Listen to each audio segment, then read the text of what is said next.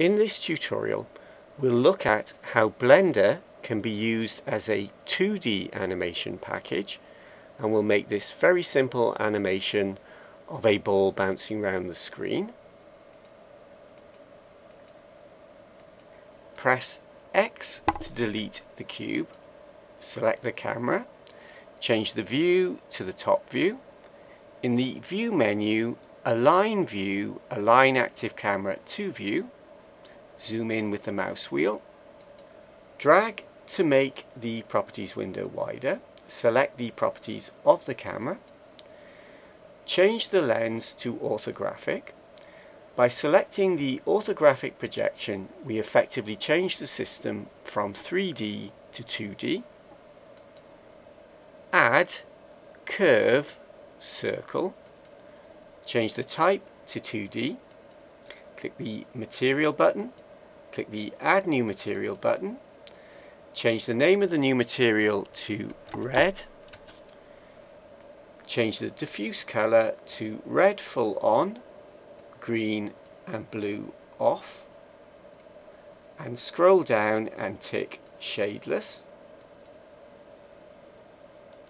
To set up a plain white background, click the world button, click the horizon color, drag to make it white, click the plus to open up the properties panel, scroll down, open up the display panel and tick world background, drag to close the properties panel, click the object properties button, change the name of the circle to red ball, press S to scale 0.5 and enter. To animate the ball, I'm going to use the rhyme, go to frame, make change, insert keyframe. I want to go to frame 1, I'm in frame 1, make change, drag on the tip of the red arrow to move the ball to the edge of the camera view, insert keyframe, right click on location, insert keyframes, go to frame 50, make change, drag on the tip of the green arrow to move the ball up, and the tip of the red arrow to move the ball across, insert keyframe, right click on location, insert keyframes, rewind and play, and we see the ball accelerates and decelerates. If we want the ball to go at a constant speed, change the window to a graph editor window, and in the key menu change the interpolation mode to linear, change the window back to 3D view, go to frame 100, make change, insert keyframe, right click, go to frame 150, make change,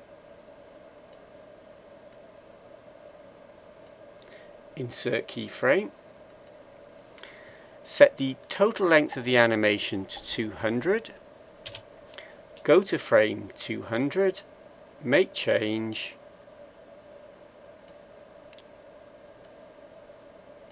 insert keyframe, press play, and we have a 2D animation of a ball bouncing around the screen. To create a video file of the animation, click the render button, scroll down and set the output file type to one of the movie formats. I'm going to choose XVID.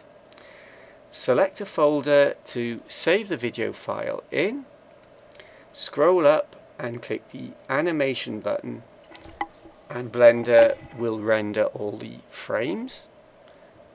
I'm going to change the window back to the 3D view. That's the end of the tutorial. For more information and more tutorials, go to my website www.freemovies.co.uk. At the Blender channel there Thanks for watching and goodbye.